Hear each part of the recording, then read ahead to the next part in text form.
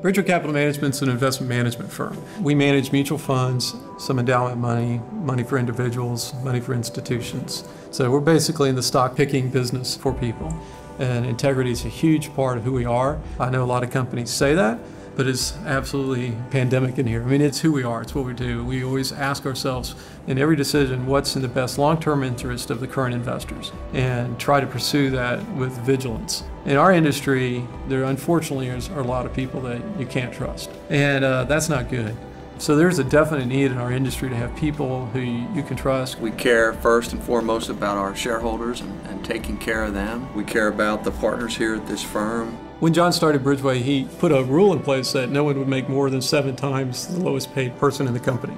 It does a couple things. One is it allows you to avoid the conflicts you have inside a company as I want that person's job, so it creates a more collaborative environment. The other thing it does, it keeps your costs low. So the other part of what John envisioned was giving 50% of the profits away to charity. I saw that associates were vying for the position to work for Bridgeway, and I thought, what is that about? People like working with people of integrity that are really, really serious about it. We're all partners here. We use that term instead of employees. John and I are in cubes. Everyone's in a cube. You can see the people working together. You can hear the laughter. You can feel the productivity. So we try and create like a fun, open environment within the office. Everybody is very willing to pitch in and offer whatever support they can. So it's not just, you know, your colleague. It's more like a friend type atmosphere. We want to make sure that the people that work here really truly feel loved and cared for. We did an exercise a few years ago, and we asked everyone in the company, if you had 20% of your time to do something to make a difference in the world, what would you do?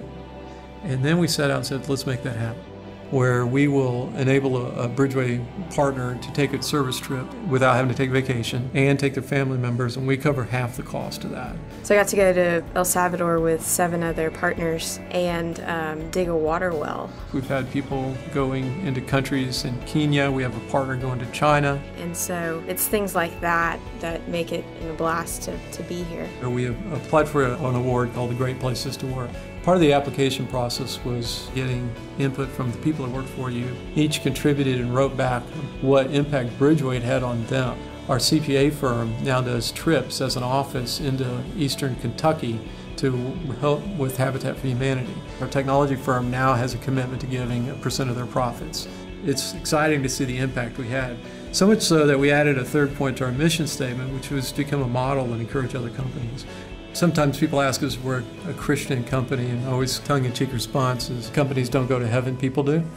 We happen to have the leadership team that's predominantly Christian, but not exclusively. I would hope that those that aren't would see the love of Christ in everything that we do. But we do want to allow multiple faiths to exist and learn from each other. I would hope that when partners finish their career and retire, that they look back and say, I had an organization that really allowed me to grow professionally and personally. You know, I want to look back and, you know, have God say, again, the classic, well done, a good and faithful servant, that we were good stewards of the time, the people that we had.